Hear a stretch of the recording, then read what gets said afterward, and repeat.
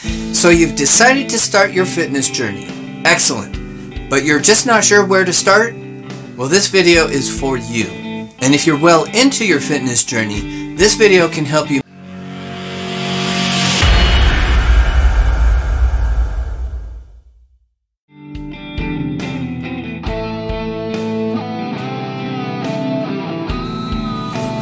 Welcome to the Spirit and Muscle broadcast where faith meets fitness. I'm Young Gerald, certified personal trainer. So you've decided to start your fitness journey. Excellent. But you're just not sure where to start? Well, this video is for you. And if you're well into your fitness journey, this video can help you make sure your fitness journey is built on a solid foundation. I will be covering the 5 pillars of Christian fitness that virtually guarantee your success. So let's get started. Pillar number 1 is having the right motivation. Colossians 3 verse 23 says, "Whatever you do, work heartily as for the Lord and not for men."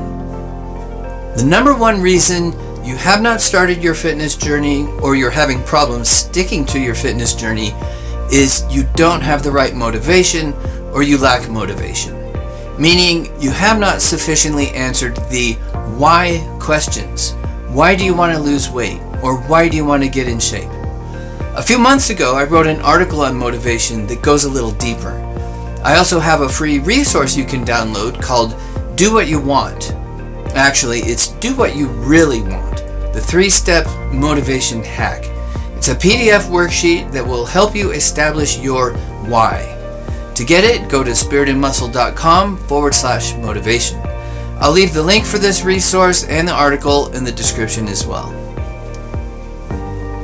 Pillar number 2 is having a healthy mindset. The biggest obstacle to getting fit and healthy is you. The negative thoughts that play over and over in your mind, like, I can never lose weight, or this is too hard, I'll always eat too much. Romans 12 verse 2 says, "Do not be conformed to this world, but be transformed by the renewing of your mind. Then you will be able to test and approve what is the good, pleasing, and perfect will of God." So how do you renew your mind? First, identify the stinking thinking, the negative thoughts.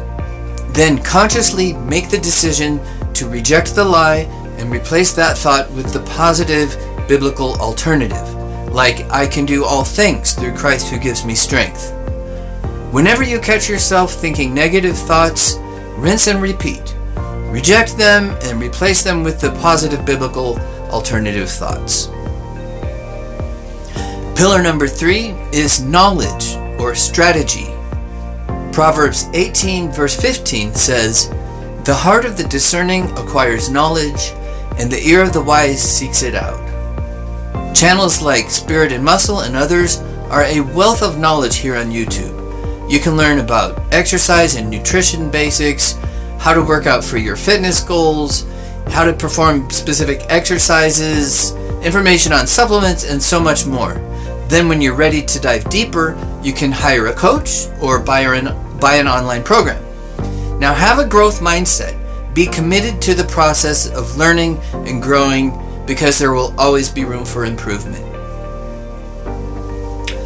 Pillar number 4 is to take action. James 1:22 says, "But be doers of the word, and not hearers only, deceiving yourselves." It's not enough to just listen to God's word or to have all the fitness knowledge in the world. If you don't take action, it's worthless. Once you do have some knowledge and a strategy, create a plan that you can stick to, and then take action. If you commit to the process of learning and growing and putting what you learn into action, with God's help, you'll be unstoppable. Pillar number 5 is support or community. Galatians 6:2 says, "Bear one another's burdens and so fulfill the law of Christ." It's important to surround yourself with positive people who you can encourage and support and who can do the same for you.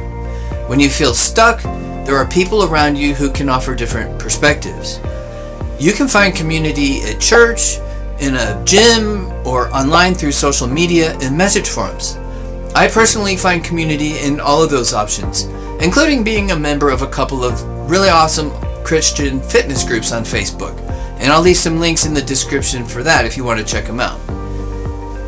Now I realize this video didn't get into specific steps like how to join a gym, or here's how to bench press, or buy this or that workout gear. And the reason is there's already tons of videos that cover those topics. I wanted to give you something more substantial. But if you want to learn the basics of fitness nutrition, click right here. And if you want to learn exercise basics, click here. Be sure to connect with me on social. The links are in the description. That's all for now.